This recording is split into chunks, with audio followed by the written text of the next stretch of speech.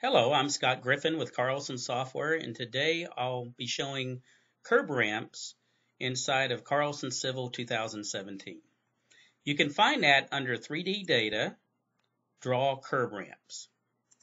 I'll come in here and let's set the width to 3.33, the depth to 3.5, and a taper width of 2. And I'm going to come out to the roadway here, and I've got 3D information, curb and gutter and stuff that came from Road Network. So if I pick on the curb, it lays in the ramp for me there. If I come down here, we'll do the same thing. And it's wherever you pick, that's where it's going to put it in at, the center of it. Now let's say if we go over to this building, which is not part of Road Network, and we want to lay this in, I just use 3D offset and placed in the curve by doing 3D offset there. So I'll just exit out and then get back in, but we're going to change this to a width of 10.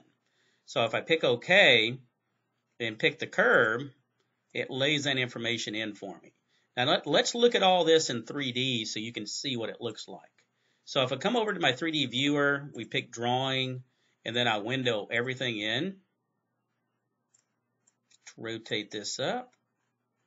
And you can see at the building here that it has actually changed the curve. So now when you make a surface with these 3D break lines, you're going to get the correct contour information. Now if I come over here and we look at it on the roadway, you can see how it trimmed it out again, which is good, so that you will get the correct information when you make a surface. Well, this concludes the demonstration today. Thank you very much.